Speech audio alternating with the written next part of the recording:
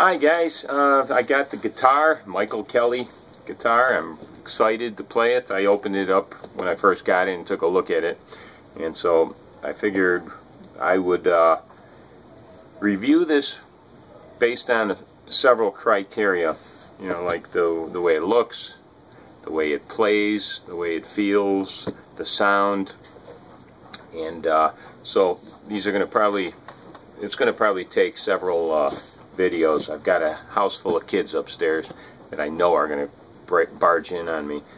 So first thing I'm looking at is this case, which is a pretty cool case. It feels solid, looks really cool. It's got like an embroidered Michael Kelly logo there, or the name. It's kind of strange though. I don't know if this was sitting in a dirty room or something, but it's got like a it's almost like a coat of dust, although I don't think it's really dirty. I think maybe that's just the way it's made. But it's a nice solid case. 1, 2, 3, just 3 latches on this thing? No, 1 in the back. Okay. So I open it up, and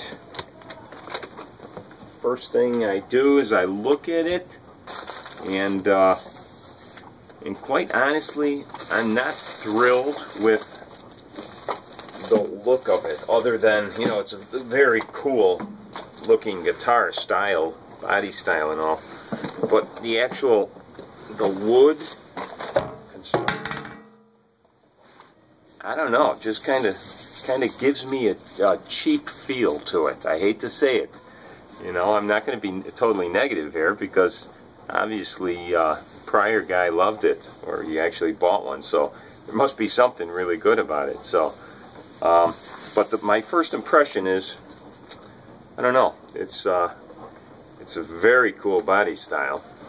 For some reason it just kind of gives me the feel of an inexpensive guitar, and I've had many inexpensive guitars. This is by far the coolest one that I've ever looked at.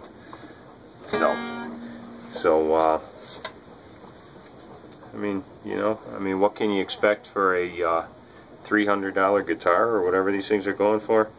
You know, it's so cool that I'm sure, you know, people would come up, and if you're playing on stage, I know everyone's going to come up and ask you what it is, and it is just such a unique style.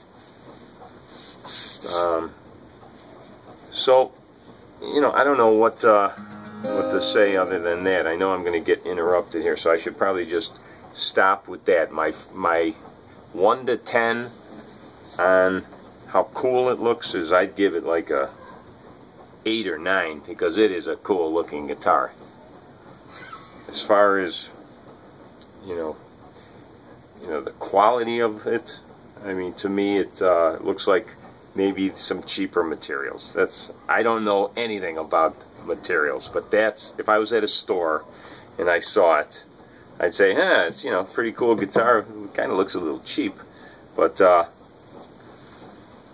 again, I've owned a lot of cheap guitars in my time, and I don't know, these tuners, if these are real good or not. You know, they almost felt like there was a little bit of give on one of them when I was tuning up, but you know, it's a beautiful looking instrument.